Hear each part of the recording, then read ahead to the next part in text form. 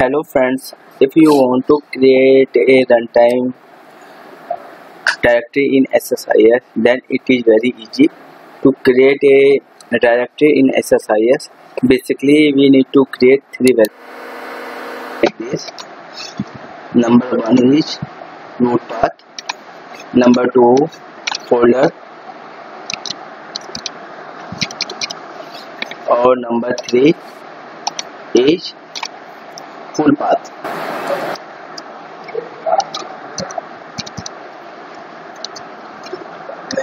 Okay, for root path we can say that this is the root path of our file, so just copy it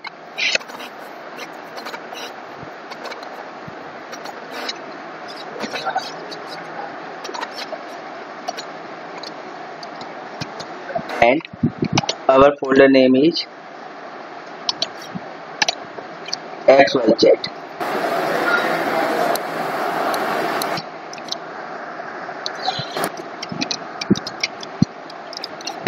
Okay, for full path we need to set a expression. For this, what we need to do, we are going to use folder root path plus double quote plus folder name and evaluate the expression.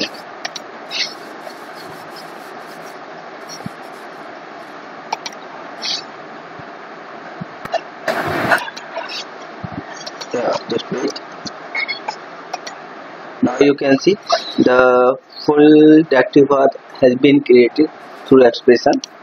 Now what we need to do here,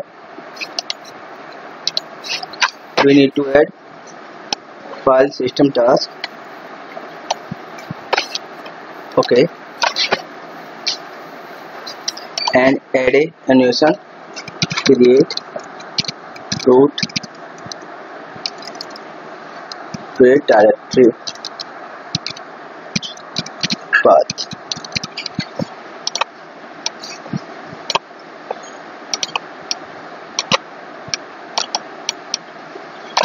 Like this. Now right click on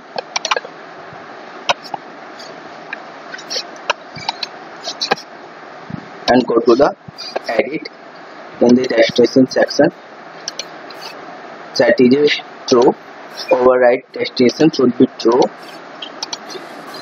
because operation type is create directory, then it should be true. A source path variable should be true. Now we are mapping our full path variable. Okay, now what we have said, do all the necessary thing, just